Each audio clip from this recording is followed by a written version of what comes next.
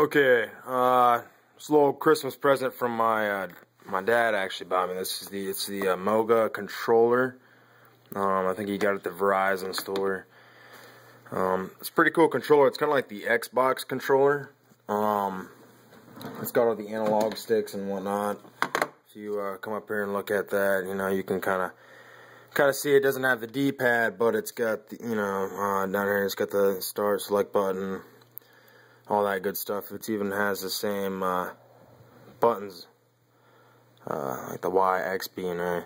Anyways, so I went on to Google Play Store and I was kind of researching a little bit, and their app isn't really good with,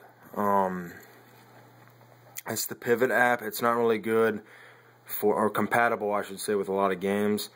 And I was kind of researching, and there's actually a third-party developer that made a, it's called the, you can see on here, MOGA Driver settings. Man, this phone is crappy at recording and focusing, but that's what it is. Anyways, I got it set up, and I'm just going to show you guys what you can do with it.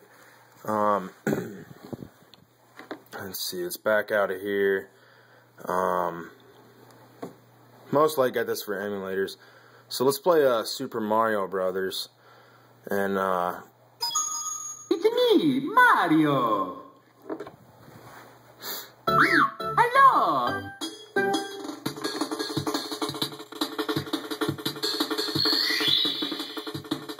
I got this on here.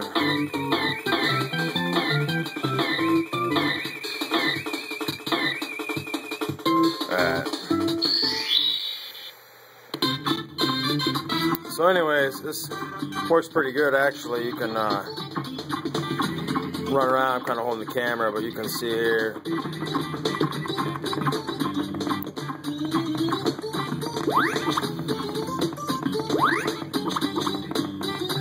It's really cool. It's actually what I'm going to do today.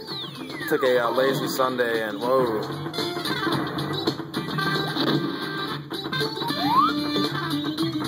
So anyways, I got it set up here, A's jump. I did my C buttons for right here, like C right, so I can move the camera, and then C left for the Y. And then Mario throws his little punches and stuff. Move around. But it's pretty cool. I just show you guys.